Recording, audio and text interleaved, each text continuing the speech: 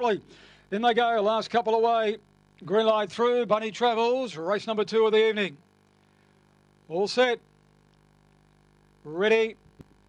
And racing nicely away was Mississippi Girl off the inside with Miss Lula out deep, then Revel Up and Zipping Sonia working up with Zipping Keith on the inside, getting a lovely run through the second. They'll followed back in the field now, Zipping Sonia and Crust near the tail down the back, and Mississippi Girl the leader by 3. Zipping Keith into the clear, a similar margin, almost quoted third, 3 or 4 lengths away, then the Crust followed by Revel Up. Well out of it now was Miss Lula, and the tail end of Zipping Sonia as they turn. Mississippi Girl a length in front, Zipping Keith to the outside, won't get Mississippi Girl, and Mississippi Girl all the way over Zipping Keith and almost quoted. Getting through the grab fourth was Revel Up late, followed then by Crust, Zipping Sonia and Miss Lula in the time of 30 and 89.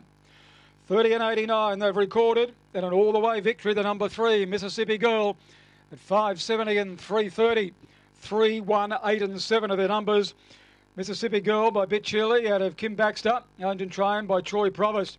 Been unplaced at her only 2 starts to date at Richmond and also Wentworth Park. But a far better break from the boxes this evening has made all the difference. 1 second, Zipping Keith, he had his chance. Trevor Jones at number 8 almost quoted 30, and Morgan with number 7, Revel Up in 4th placing. 3, 1, 8, 7, 30 and 89 the time recorded. Run home of 15:31, and those margins should be through very shortly. But the winner just simply too good. Zipping Keith had every chance, got a lovely run through to be trailing the eventual winner out of the straight the first time. But he just couldn't run Mississippi Girl down. He looked the major threat on the corner, but his run just ended the last 50. 5:34, 15:58 there with the splits.